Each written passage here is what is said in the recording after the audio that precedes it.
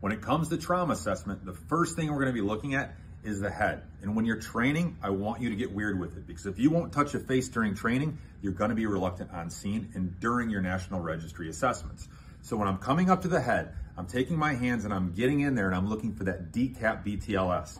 I'm getting in there and I am pushing and I am prodding and I am feeling. If there is a hole, if there is trauma, I want to find it. I want to know it's there so I can treat it and pass that on to the trauma center.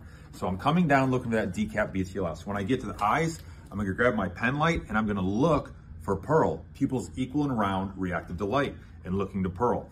I'm then gonna come down and look in the nostrils. I'm looking for signs of trauma. I'm looking for bleeding or even CSF. When I get to the mouth, I'm looking inside and I am looking to make sure all the teeth are there. Is there any bleeding? Is there any obvious trauma? Is there anything that's gonna be affecting the airway? I'm also gonna be looking at the ears. Again, I'm gonna be looking for CSF, that cerebral spinal fluid. I'm gonna be looking for battle signs, the bruising behind the ears that points towards trauma. And as I'm coming down even further, I'm feeling for step off in the back. And when I come to the neck, I like to do it just like this.